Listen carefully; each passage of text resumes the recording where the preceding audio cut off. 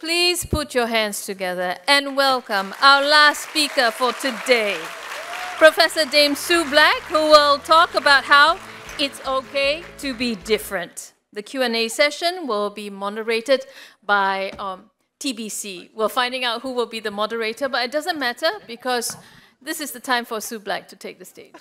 Thank you very much indeed. You're so very kind. I am so sorry for keeping you all waiting, but something happened in our itineraries where things got a little bit confused.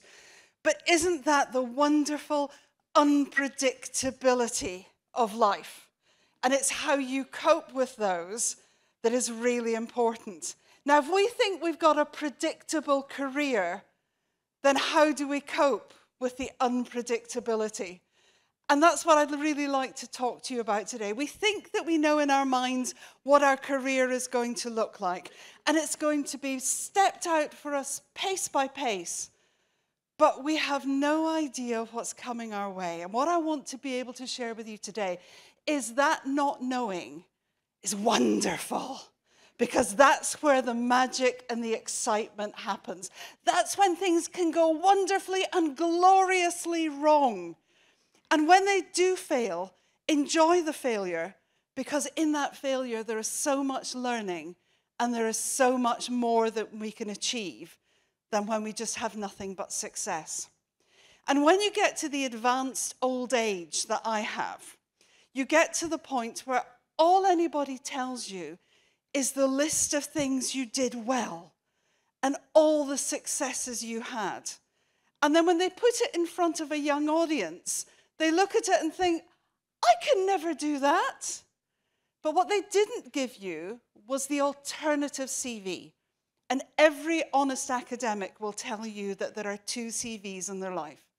The ones that are successes and the ones that are the failures. So up here, nobody would talk about the grants I didn't get, or the papers that got rejected, or the projects that didn't work. But it happens to everybody. And so I'm really just going to take you through a little bit of my background in the hope that at the end of this, the message that you have is, it's okay not to be predictable. It's okay to be different. Now, I just have to put a little bit of a warning out, because I am a forensic scientist. And so some of the things, some of the areas might be a little bit challenging for some. There's nothing in this that will cause you any offense. But some of the subject topics, because of what I do for a living, might just be a little bit more challenging. So, when you get to old, isn't she cute? Come on, can't we have an aw? Come on. It lets me catch my breath as well. You get to a point when you're old enough that you reach crossroads. And you can turn around and you can look at where those crossroads were.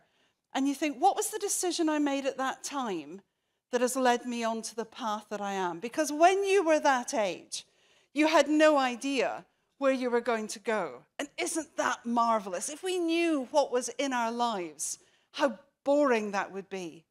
So not knowing what tomorrow brings, not knowing what 10 years bring, is a real opportunity.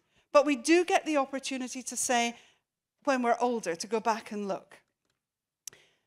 It doesn't matter where you come from. What matters more than anything are the choices that you make, the people that you share your journey with, and decision to take opportunities or not. This is where I was brought up. This is a tiny little place on the west coast of Scotland called Strome. And it really was the most glorious childhood. I was brought up in that one in the middle with the green roof. There was no restrictions, no boundaries. Nobody expected you to ever achieve anything, because it was just a glorious place to live. The West Coast is sort of 50 years in history and in the past. We had 2 television channels, and they came on at 3 o'clock in the afternoon and they went off at 9 o'clock at night. That was the level of entertainment that we had. The nearest shop, and there was only one, was 15 miles away. So it's really remote, but it is a lovely place in which to grow up. And it was a tremendous opportunity of itself, because it does give you a form of self-resilience. Now, this was my school. And the school was called Achmore. And I'm a Gaelic speaker, which is a Scottish national language. And Achmore just means a big field. And our playground was literally just the big field next door. There were only 14 pupils in my entire school. So it doesn't matter where you come from. It's where you go after that. But what really made a difference, and I sort of stopped to think many times, how do you get into this path of forensic anthropology? And I blame my father. I loved my father. I adored my father. I was a little shadow that followed him everywhere, probably to his irritation more than anything. But my maiden name, before I married, was a good Scottish surname, which is called Gunn, with 2 N's. And my father just happened to be a really good shot. And so when my father would go out shooting, I would go with him. Now, he only ever shot things for the pot. It was about rabbits and it was about pigeons and it was those sorts of things. But if he went out shooting, I went with him. And what I found was that my mother was a little bit squeamish. And so when we'd bring them back home, my mother wasn't going to do anything with them. So I'd sit at the back door with my father and he would teach me how to skin a rabbit.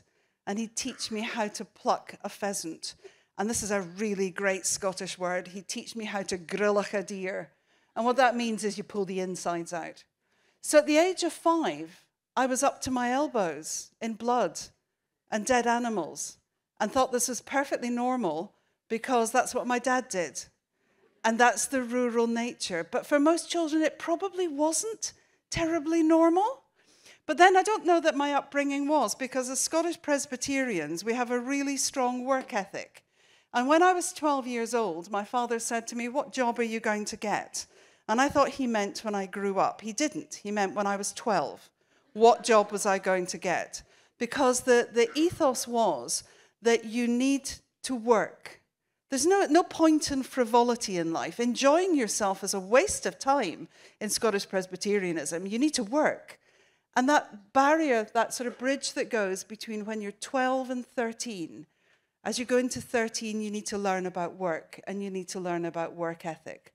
And so every Saturday and every holiday, I worked in a butcher shop.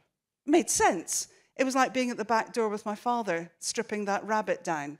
And so I spent all of my teenage years up to my elbows, still in blood and bones and everything. And you know you're not going to be a squeamish person when what you look forward to more than anything is the lorry coming up from the abattoir on the day when it's carrying cow's livers. Because when they arrive, they have to be fresh. And in a butcher shop, it's always cold because there's fridges and freezers. Your hands are always freezing, but the livers were always warm. So we'd stick our hands into the boxes of livers to let the cow blood warm up our own hands. Then you know you're not going to be squeamish when it comes to things in life. My teacher then said to me, "What are you going to do when you go to university?" And I went, "What's a university? Why on earth would you go to a university? What's the point on that?" My parents expected me to leave school, to get a job, to get married, to have babies, and to live 5 minutes away from where they lived. But here was my teacher saying, "You need to go to university." And I adored my biology teacher. He was just the most amazing teacher on the planet, and I'm still in touch with him. Such important people, your tutors and your teachers, because they can turn you into a subject and they can turn you out of a subject as well.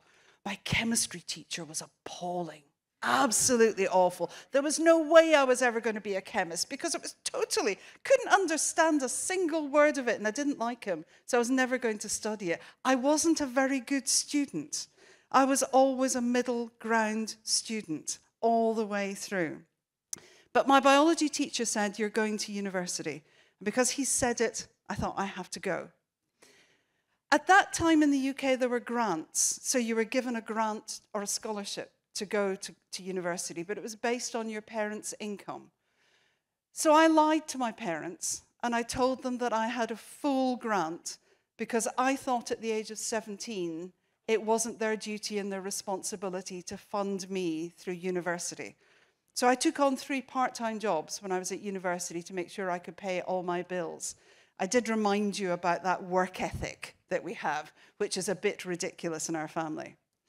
And I wanted to get away from home. I loved my mother, but if I probably stayed much longer, there would have been an incident and things would not have gone well. So I knew I probably had to leave home. But I wasn't brave enough to go far away.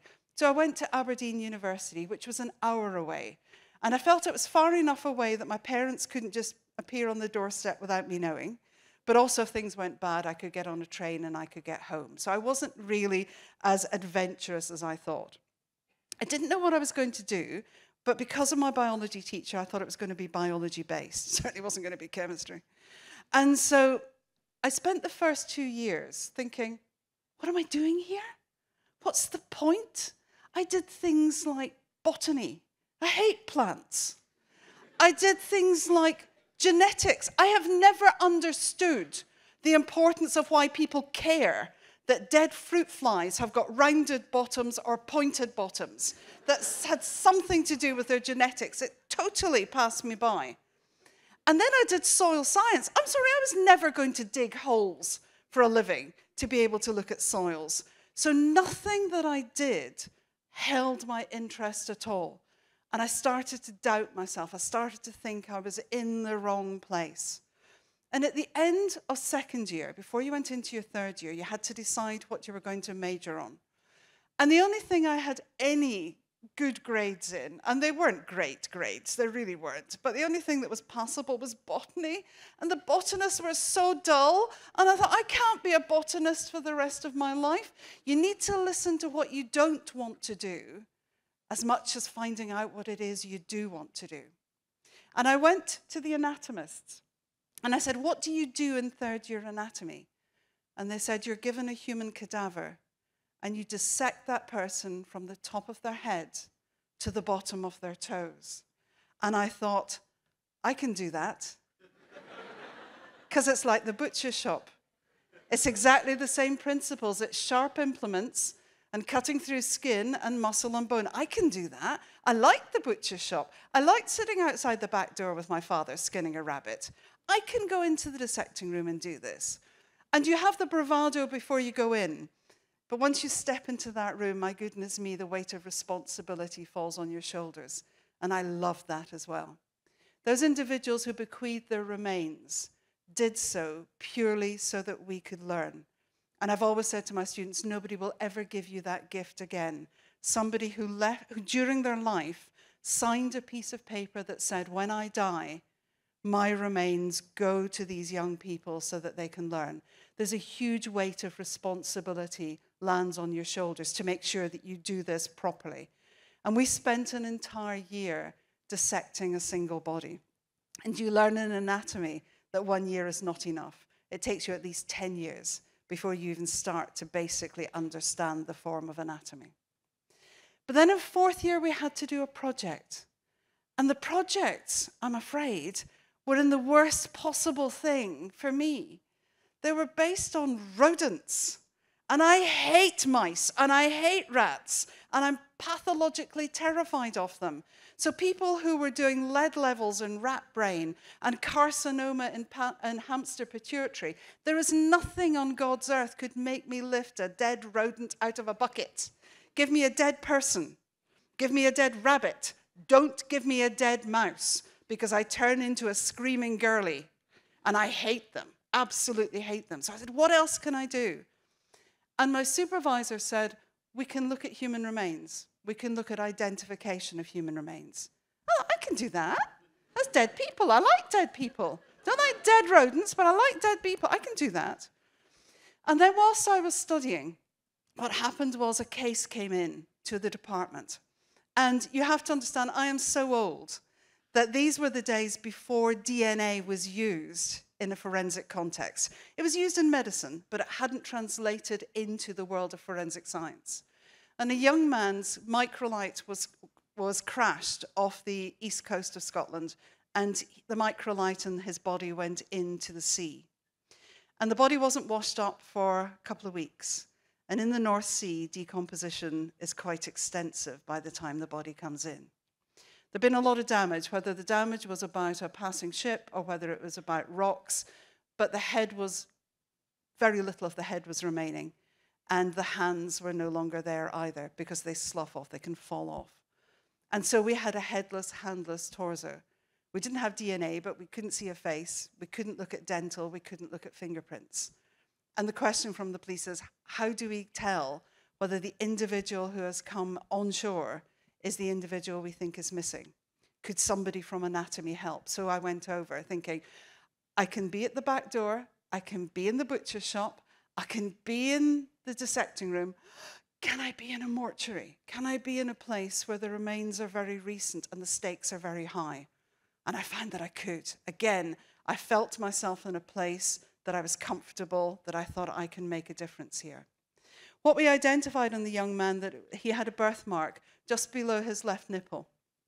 And we identified he was male, the age was appropriate, the height, everything else. But we had this identifier. And we spoke to his mother and we said, could you tell me, did your son have a birthmark? And she said, no, my son was perfect. He had no mark. We asked his girlfriend. And his girlfriend said, yes, he had a birthmark. And so it's always important, it taught us a really important lesson, always know who you're asking the question of. The serious thing about that was that the mother then never accepted it was her son, even when the body was returned to her, because she needed to cling on to the hope that it wasn't her son, that he was still alive. And what that told me from that point forward was the responsibility that we had as forensic scientists wasn't just with the police, it wasn't just with the courtroom, it was with the vulnerability of families who had lost somebody really important to them. And there is nothing more humbling than being in a position of trust when a family are at their lowest point of grief and you're the one that is going to be able to help them. So my undergraduate and my postgraduate studies were done in Dundee, in Aberdeen University. But what does a forensic anthropologist do? 2 words in there. Forensic comes from the Latin forensis, means pertaining to the forum. The forum were the precursors of the courts of Rome. So anything with the word forensic in it doesn't mean you work for the police. It means you're an expert witness for the court, and purely for the court. Doesn't matter which side of the court, but just for the court. And the anthropology is the study of the human, or what remains of the human. And much of the time, if you watch those dreadful television programs called CSI something or another, which are about as far removed from reality as you can get, then you'll think that anthropologists just look at bones. But we don't. We look at the human in all stages. So individuals who are alive, as well as individuals who are no longer with us, whether the bodies are recent, whether they're fragmented, whether they are burnt, or whether they are simply skeletal remains. I'm probably pointing the wrong place. So I'm kind of traditional in a wonky sort of way by this point, in that I've gone through school, I've gone to university, you can relate to this, I've done the undergraduate degree, I've done the PhD, and I'm thinking, well, what do I do now? Exactly as my parents have said, what's the point of going to university? Don't you need to get a proper job? And so what I did was I stayed in academia, and my first teaching job was at St. Thomas's Hospital in London. My father, till the day he died, when he was 82, said, are you ever going to leave school? Because he was convinced that I'd never left the educational system, which was probably quite true, I have to say. So I went to St. Thomas's in London. But the problem is that once you're in London, then you're at the exposure of a number of agencies. And very quickly after I arrived there, I was given the first forensic case that was solely my responsibility. It was alleged that an individual had been murdered, that their body had been chopped into pieces, dismembered into pieces, and dropped around different bins around the city of London. All of those bins, of course, ultimately end up in a landfill site. And so the police were excavating a landfill site. Now, when you go through a landfill, you're going to find everything. You're going to find dead dogs, dead cats, people's takeaways, all sorts of things that will have bits of bone. So there was a vast volume of bone coming out of this investigation. And the pathologists were getting pretty bored with it at this point, and bones weren't really their forte anyway. So they said, can we send somebody down from anatomy? And so the girl, as I was called, got sent down from anatomy. And I was confronted by the singularly miserable police sergeant who looked me up and down as if to say, slip of a girl, what does she know? I want to deal with pathologists. I don't want to deal with scientists, for goodness certainly not a woman, and certainly not a young woman. He had no confidence in me whatsoever. So what I did was I took that bone that you could see on the top, and I put it into a plastic bag, and I stuck that plastic bag on the radiator, and I let it warm up, because if it warms up, the smell gets really good. And so I opened the bag, and I stuck it under his nose, and I said, "What can you smell?" He said, "Well, it smells like roast lamb." I said, "Exactly, it's a sheep." And because he'd identified the bone, not me, he thought, "Oh, the girl's not that bad." And so every time a bit of bone kept coming in, he would say, "No, I'll have that girl down from anatomy." And so he became quite comfortable with me. And that's how we got into the Metropolitan Police, I kid you not, through a sheep rib in a plastic bag. You never know where your life is going to go. Once you start working for the Metropolitan Police, of course, you're then at the mercy of other organizations. And very quickly, other government officers said, well, maybe these are services that we can use. You have to bear in mind at this time, there is no subject of forensic anthropology. It's not been taught in any university in the UK. There aren't experts in it. There isn't a professional body. We literally are people who are parachuted in where somebody thinks we can make a difference. But the Foreign Office thought, well, every now and again, we've got cases where we could do with somebody that can help us in this identification. Are the remains animal or human? If they're human, how long have they been dead? If they're forensic, can we identify who they are? Are they male or female? Are they old? Are they young? Are they tall? Are they short? What's their ethnic background? Can we see their pathology? Can we see any trauma? And quickly you started to see a change in the pathologists as well, who realized there was an expertise that they didn't need to have. They had enough to do. And we were starting to be accepted into the team that works alongside the pathologist. Where the real game changer for me happened was here in 1999. I got a phone call one Wednesday from a pathologist who I knew very well, who said, "Suze, what are you doing on Saturday?" And I thought, nice, he's inviting me to dinner. No, he wasn't. Pathologists don't do that. What he was saying was, if you're not doing anything, we've got some tickets for you at Bryce Norton, which is the RAF base. We're going to fly you out to Macedonia because we're looking at the war crimes investigations in Kosovo, and we've got a crime scene that I can't handle, and I think it needs to be you. And that crime scene is the one that you can see to the right. So that's an outhouse. And inside that outhouse, in February of 1999, 44 men were herded into that outhouse, and they were separated into 2 rooms. A gunman stood at the door of each room and sprayed each room with Kalashnikov fire.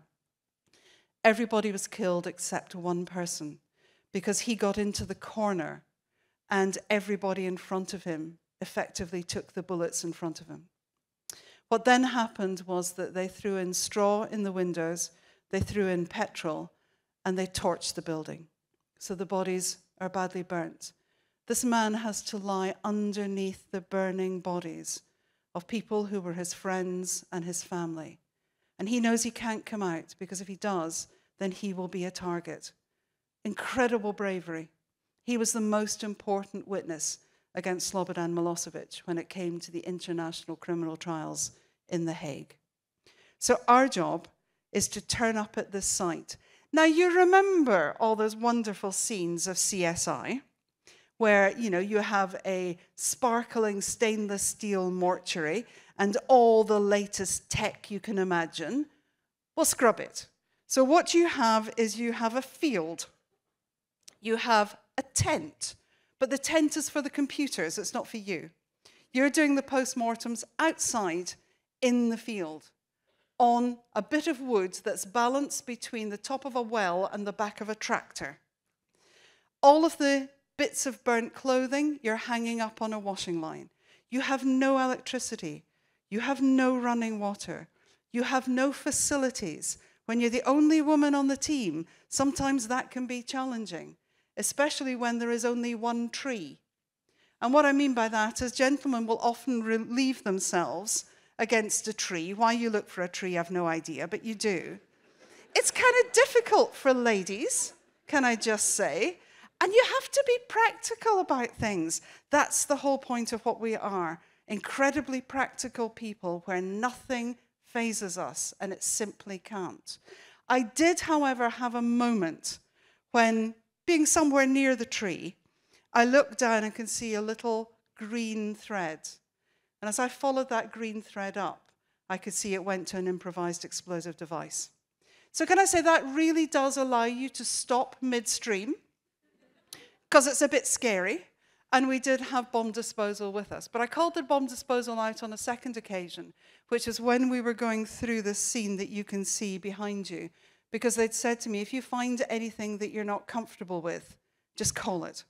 And I was down on my hands and knees in the plastic Teletubby suits with the masks, double gloved, 38-degree heat. It isn't sexy. And I'm going through the human debris inch by inch, and I come across a piece of glittering metal. And I'm not brave. And I think, I don't know what it is, I'm going to call it. So I stand up and I call it. And so the bomb disposal guys put on all of their kit.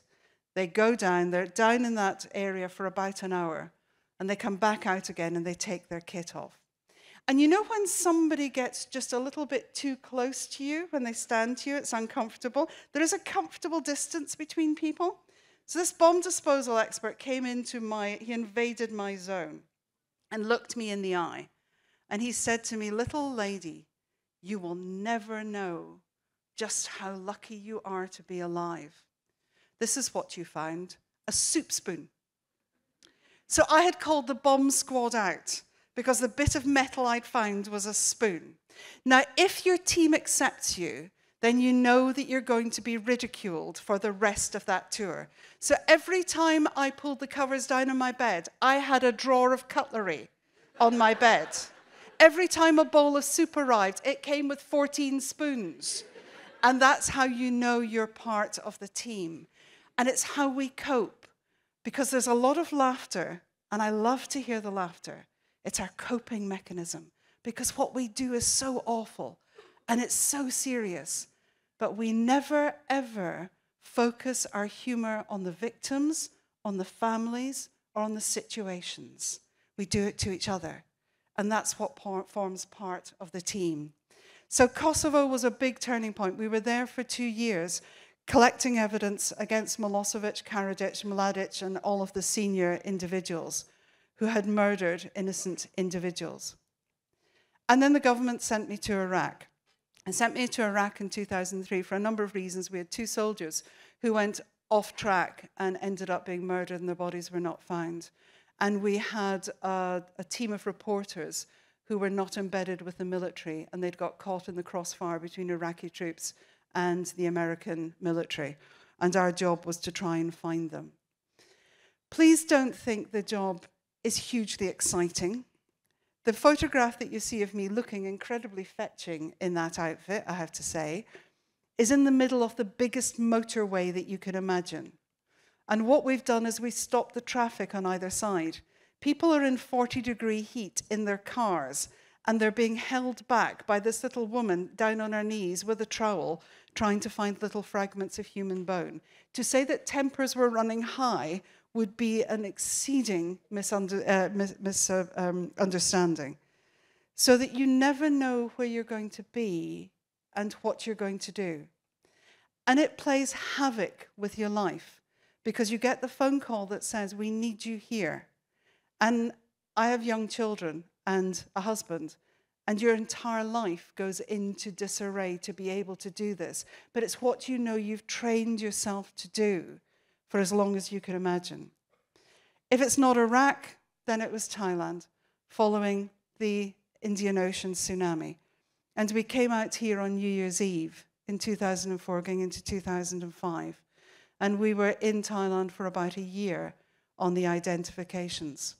So suddenly a subject that nobody knew anything about was really at the core of a lot of foreign interventions and foreign retrievals, whether about crimes, war crimes, or whether about natural disasters. And now we see significant numbers of international teams all assisting, and I'm watching my time. So then I got a phone call from a university. Now bear in mind, I'd left university to go and work for the government. I left university at St. Thomas's as a lecturer, hadn't had a single grant, had maybe written 2 papers, if I was lucky. And Dundee University phoned me, and they said, we're looking for somebody who would supervise a PhD student. And I went, really? So you want me to come and supervise a PhD student, and what, you're not going to pay me for it? And they went, well, just so happens we're looking for an anatomist. I don't suppose you would know one. And I said, well, I do happen to know an anatomist. And they said, please come and talk to me. So I went to Dundee and I had a single person interview for the job of Professor of Anatomy and Head of Department. So I went from being a lecturer to a professor in 10 years without ever writing a paper, without ever applying for a single grant. That's unusual, but that's opportunity, and I'm an opportunist. You take it when it comes. And when they said to me, you can choose what you want to do to the department, well, that was just far too much fun.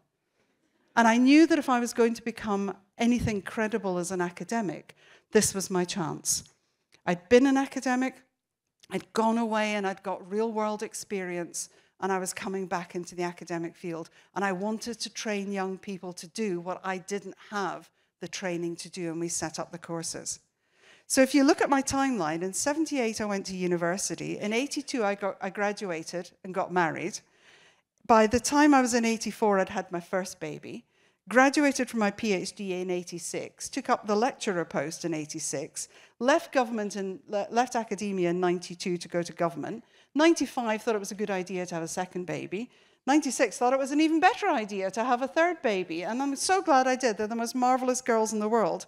But by 2003, I'm back in academia.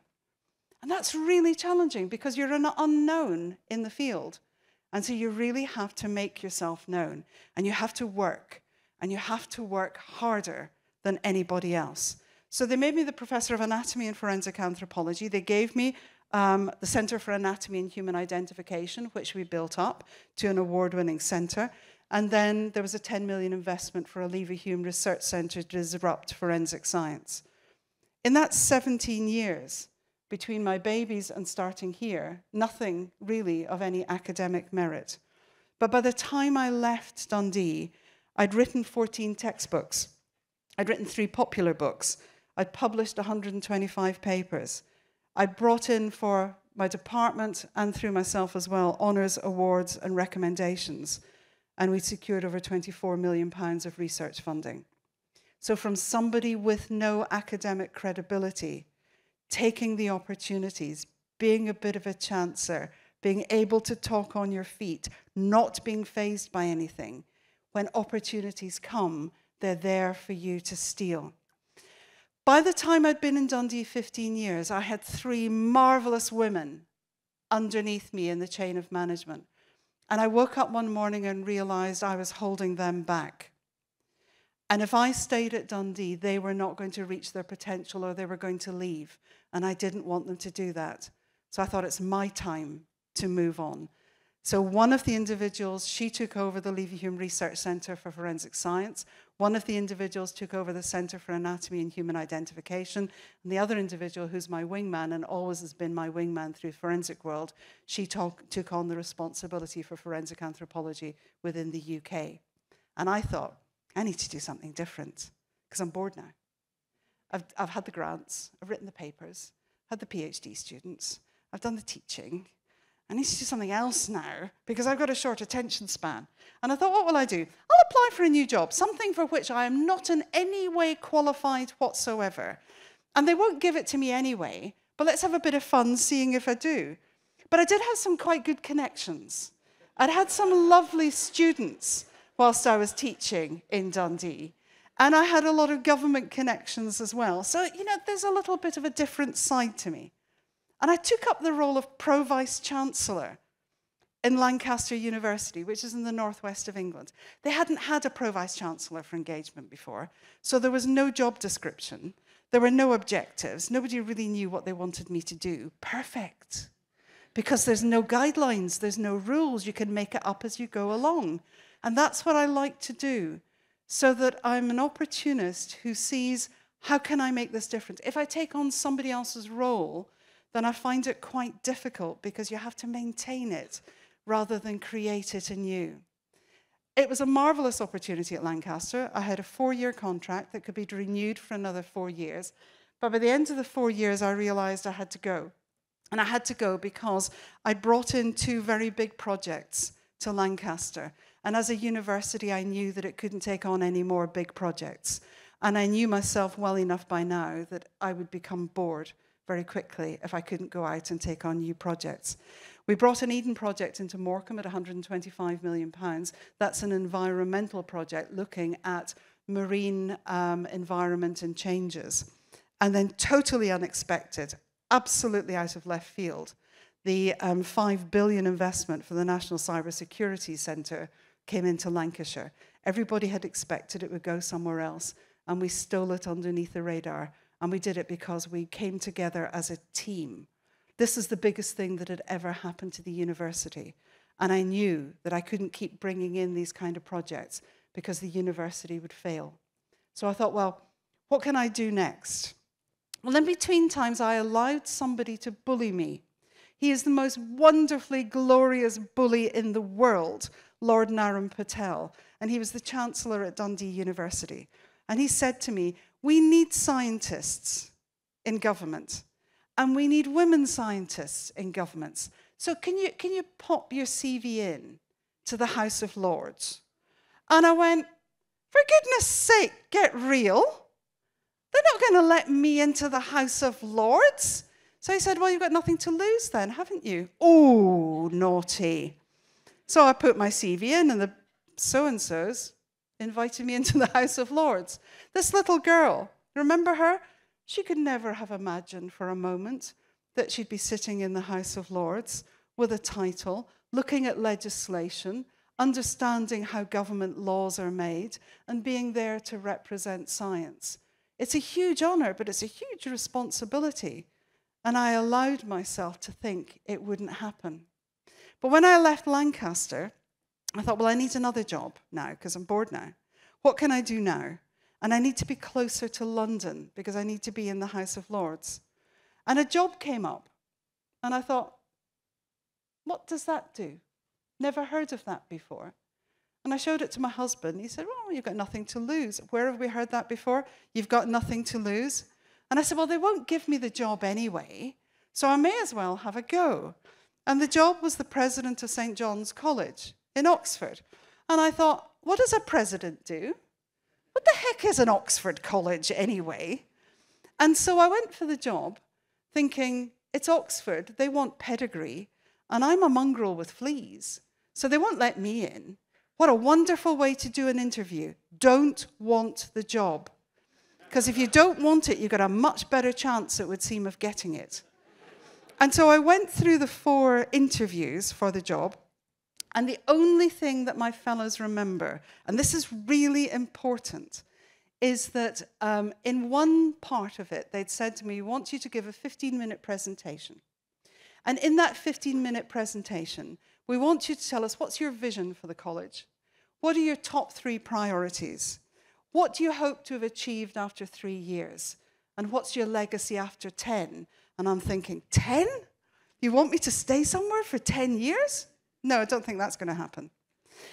So I thought about it, and I said, well, first of all, how very surprised I was at an Oxford college that they'd set a piece of homework that had no appropriate answer, which I thought was a bit rude of me, but I thought, let's get their attention. I said, because if it's my vision, it won't work.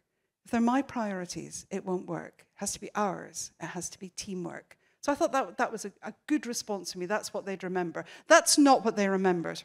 What they all remember is when I got to the point of saying, what are your top 3 priorities? The audiovisual system crashed. So they were horrified, absolutely horrified. But I have a smart mouth. And so when I turned around and said, well, obviously my first priority is to buy you an AV system that works, which was the first thing that I did at the college. And that's the only thing they remember about my interview.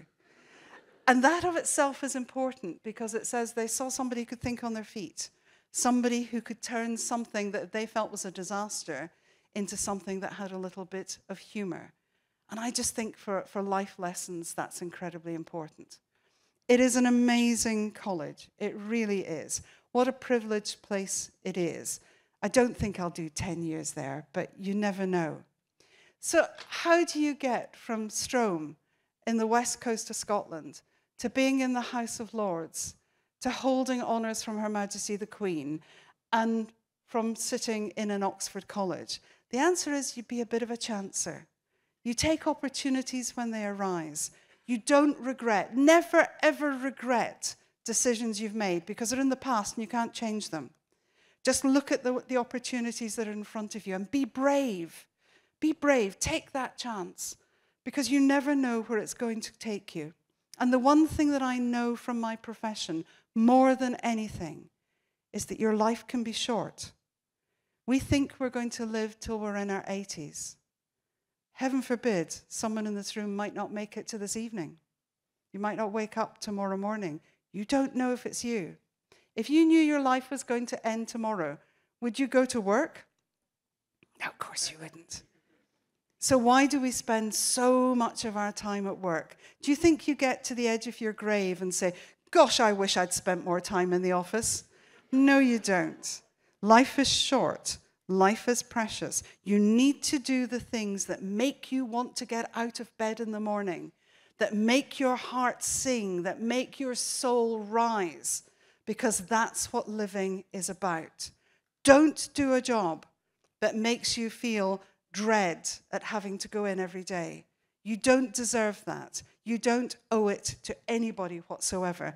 You need to make your job and your life your passion. I love talking to people, just in case you hadn't noticed. And the reason I'm here is because I was given the opportunity of doing the Royal Institution Christmas lectures last year.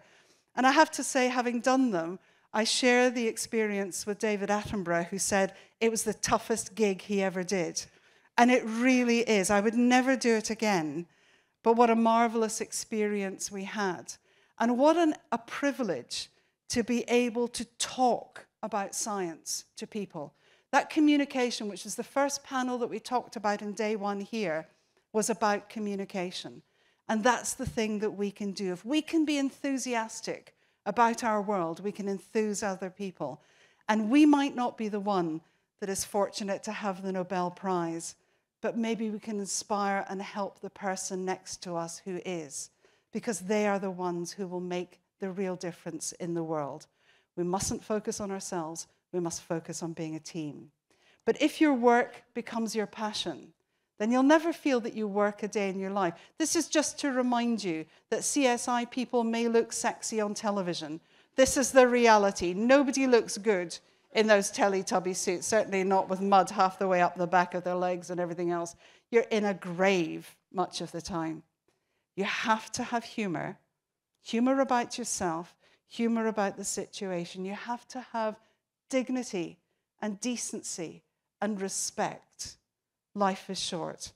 And the best piece of advice I've ever been given, and my father would have approved, the people at the top don't work just harder or even much harder than everyone else. They work much, much harder. It is about hard work. It isn't about waiting for things to land on your lap. It is about being so enthusiastic and so positive about what you do that you want to get out of bed, and you don't want to go to bed till you've solved the problem because it's the most important thing to you. That, for me, is what the passion of science is about. And if there's anything to come out of what I've said in just the last little while, it is think about your life. Think about what it is that makes you happy, what makes you really unhappy. Why would you choose to be unhappy? Thank you.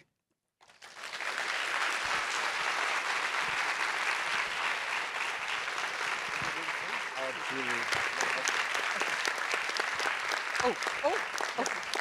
I thought I was finished. Obviously not. Oh, this one. Okay. Right. What an inspiring story. And what you shared resonated a lot with me because when I was young, my parents used us as child laborers. Yes. And, Yep. and I grew up cutting fish, filleting fish, and all that because we make fish processed product. And because of that, I ended up in the zoology department. And one thing I shared common with you, other than being a child laborer, was that I also did my PhD in the anatomy department in Cambridge. I knew it. but I didn't do what you did. I was using the chick embryos as a model. Right, I guess all of you are so inspired by her because I was watching from the back, from the front, and running in and out, and I could see the wow in your faces. I'd now like to open this to any question that you may have because we talk about science communication, and you communicated brilliantly. And to be a Christmas lecture speaker, it is indeed not easy because I am the CEO of the Science Center. Like you, I never quite planned my path, different directions. Ended up, my role now is that, and we have hosted quite a few of the Christmas lectures in Singapore. It's not easy. I may come to that as a question, but I can see people queuing up there. And by the way, please feel free to ask anything. So it doesn't matter how silly it may sound to you. Anything you want to know, just feel free. Yes. I'll answer anything. Yep. Not necessarily truthfully, but I'll answer. You are... I saw you coming down first. Or was it him? Okay. They are very civilized. They say okay, he then came first. I Okay, go come. first, I go first, okay? Right. I'm Liu from Malaysia. So growing up as an Asian family, we are growing up in a very harsh environment. All the toxicity, all the negative traits, you can imagine that falls on us.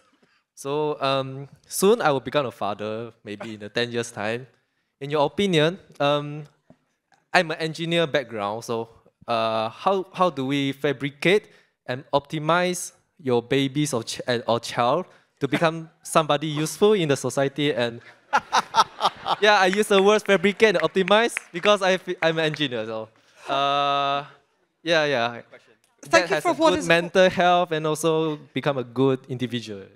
Thank you for a question that is so completely non-trivial that we can probably talk about it for the next 5 hours.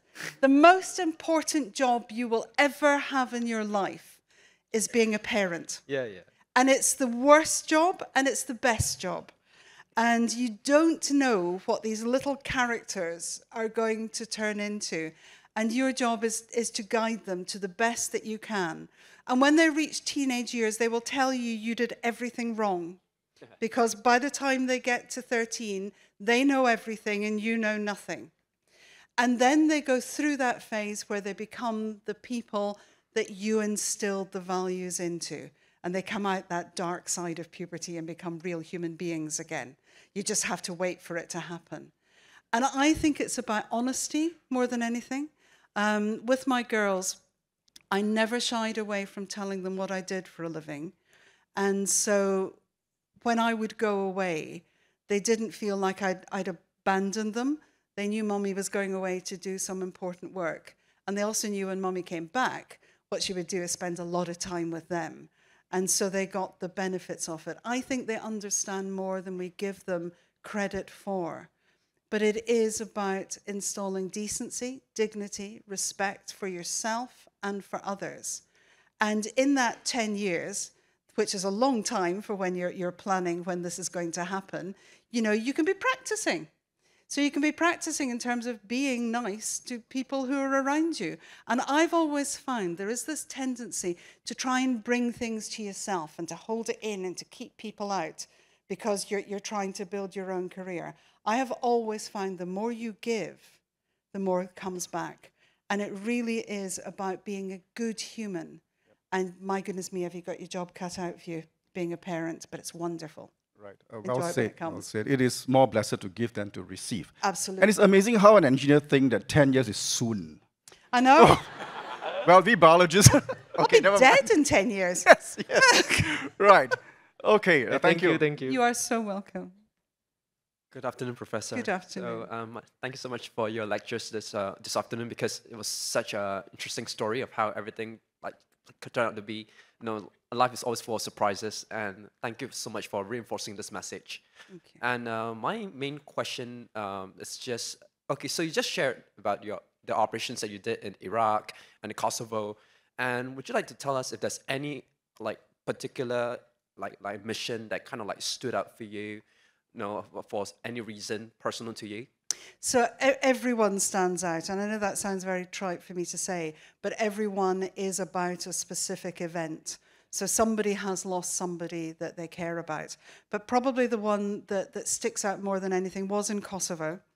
And it was a family who lived in the town, but they chose to go out into the village because they felt it was safer for the children to be up in the hills in a village. And they would come down into the town at weekends to do some food shopping. And Dad would drive the tractor, and the family would all be on the trailer. And on the trailer was his wife, her sister, their mother, and their 8 children. And their 8 children ranged from a baby of just a few months to 2 14-year-old twin boys. A rocket-propelled grenade took out the trailer and killed everybody on that trailer. Dad was sniped. He was shot in the leg, and he managed to get down off the tractor, and he crawled away into the undergrowth because he knew if he stayed out and visible, he would be killed as well. But he knew his entire family was dead. What he then did under cover of darkness was he searched for all the parts of his family that he could. And what I mean by that, he only found one half of his wife. He only found the bottom half of his 12-year-old daughter. He knew he couldn't leave the bodies exposed.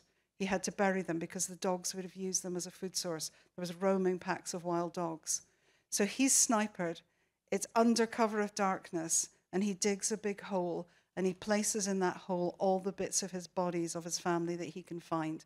How you have the courage and the fortitude to do that, I don't know. What his biggest fear is because all of his family are in one place, his fear is that his God can't find them, because he feels his God needs to have a grave for each individual member, or God may overlook them and miss them. And that was a torment for him. So when we came along as the team, he said yes to us exhuming those remains. And those remains, when we lifted them, bearing in mind there were 12 people in there, 11 people in there, were enough to fill 1.5 body bags. So we didn't have intact bodies at all. And a lot of time had passed, so they were badly decomposed. So what we did was we laid out 12 sheets on the mortuary floor, knowing that we wanted to find a bit of each of the 11, but we would always have a mass of material that we couldn't identify because it was mixed, it was commingled. And what it would be so easy to do is just put a bit on each sheet and go, there you go, that's your son and that's your daughter. You can't do that. It's morally wrong. It's ethically wrong. It's illegal.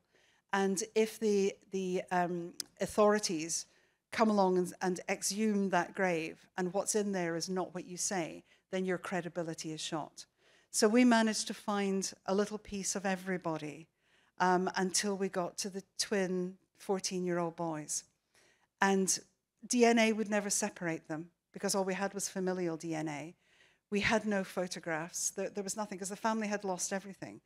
And there's a real push on us to say, I can't give this man 2 bodies back without a name. We need to find it out. Now, we only had the shoulder area of the 2 boys, and one of them was wearing a Mickey Mouse vest.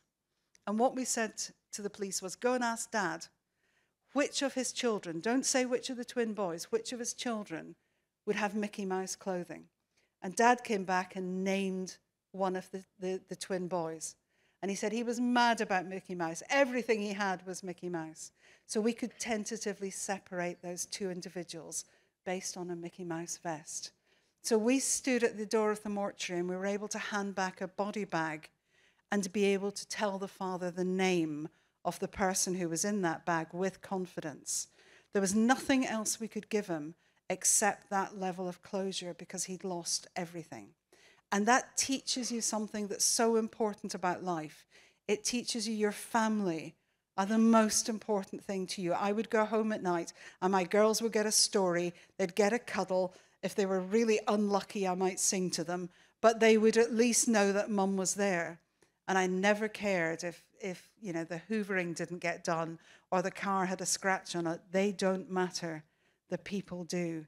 And it's those kind of experiences that I feel bring out the best and sometimes the worst in humanity. But I feel very, very privileged to have been able to be in the right place to help that man at that time.